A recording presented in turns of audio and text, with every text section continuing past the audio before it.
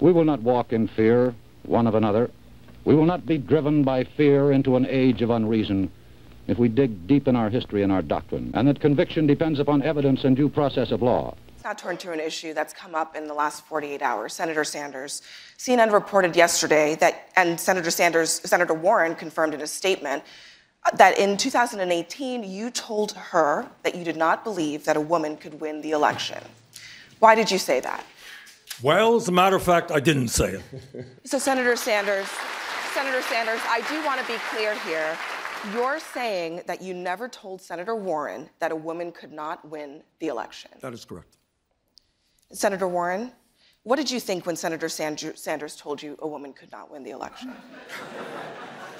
Let me just say, I think, again, I mean, I mostly agree with what Joe is saying, but where I respectfully disagree is this portion about subjecting who we charge criminally in this country and making this by popular demand. It doesn't work that way. Hold on. Okay, Abby, what is attacking you? Is there a mouse? Hold on.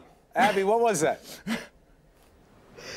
Abby, what was that? There was a lizard climbing on me. Oh, Sorry. What was climbing on you? A Komodo dragon. A lizard.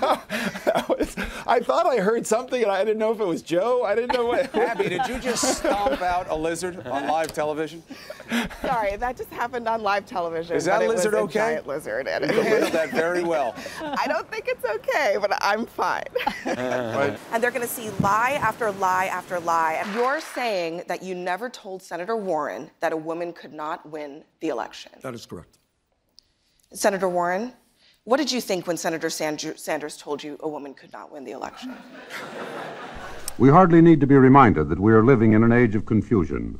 A lot of us have traded in our beliefs for bitterness and cynicism, or for a heavy package of despair, or even a quivering portion of hysteria. Opinions can be picked up cheap in the marketplace, while such commodities as courage and fortitude and faith are in alarmingly short supply. It has become more difficult than ever to distinguish black from white, good from evil, right from wrong. Cassius was right.